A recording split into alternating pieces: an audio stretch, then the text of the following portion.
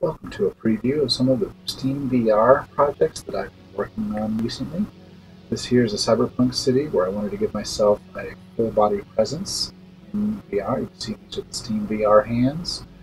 I have using Final IK to run a body rig for the Model Eli from Mixamo.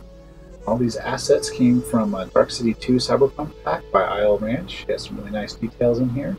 I took it upon myself to actually do all the layout and lighting and things. I also experimented a little bit with teleporting within the scene. It makes for a nice, quick way to navigate through the scene.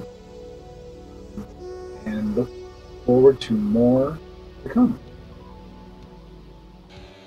In this project, I took an Iron Man model that I found on Sketchfab, took it into Maya and rigged it with a Mixamo skeleton. I built a painting of the weights, the bones, and set all the pivots and everything so that I could bring it into Unity and hook it up with Final IK to a VR rig.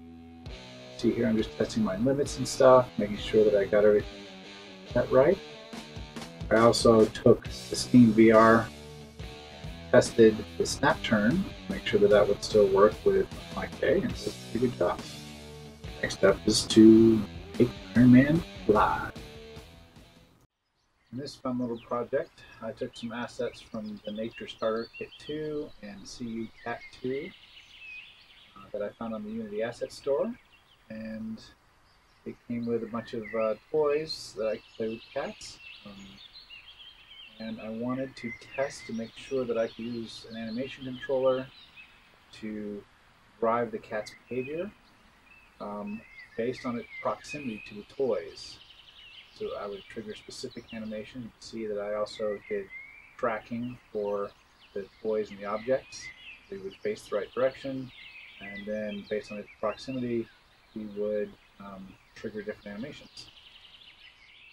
This here is a concept piece I designed for logging ads within VR. You can see that I'm tracking focused, watched, listened, and interactions with different ad objects. I have timers running on the objects that are triggered based on whether their angle to the camera is within the camera's field of view. And I'm also doing a raycast and see if I hit the object directly. If I do, then it's considered I'm focused on the object.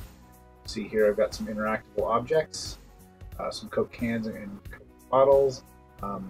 Interact with them, the timer starts, and when you stop interacting with them, you can see if we update the timers on that object.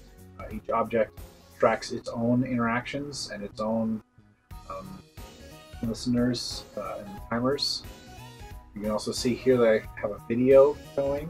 The video has the same tracking on it, the Jumbotron, the focus and everything, but the thing it has different is it also has audio fall off, which is a 3D sound source. So if I'm outside of that range, I can determine that I'm no longer listening to that object or for how long I'm listening to it.